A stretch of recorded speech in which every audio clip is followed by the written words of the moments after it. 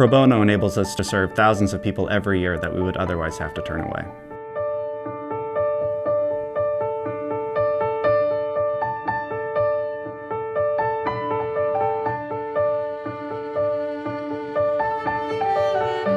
After the election in 2016, we were deluged with callers who were low-income immigrants that were desperate for help, who were terrified about their circumstances. They call and they're like begging you. They just tell you straight up, you guys are my last hope. In the face of that really difficult time, we had a huge outpouring of interest from private attorneys who wanted to do something to help. When you see the needs that are there in the community, we have to give back. We have to do pro bono. It's the only thing to do.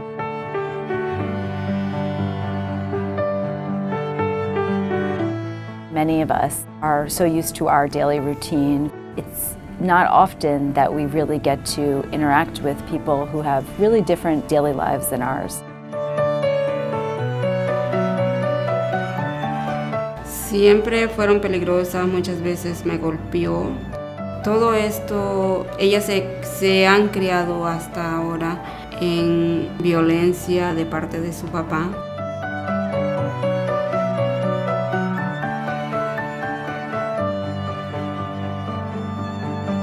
To help Marlon a better life for her daughters has been really rewarding.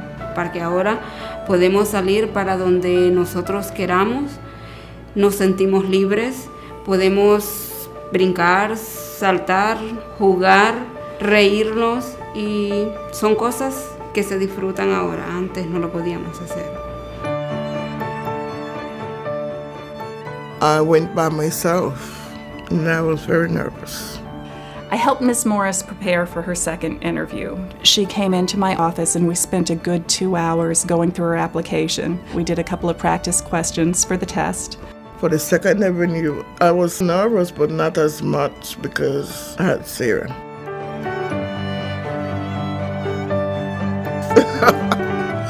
It was like a weight lifted off me. I'm free. It is such a nice change to be able to work directly with somebody who's working on something so personal to themselves. It's a wonderful feeling. The Legal Services NYC staff has been phenomenal. They have gone above and beyond. Our lawyers love working with Legal Services NYC. They are grateful for the opportunity to really make a meaningful impact on an individual's life.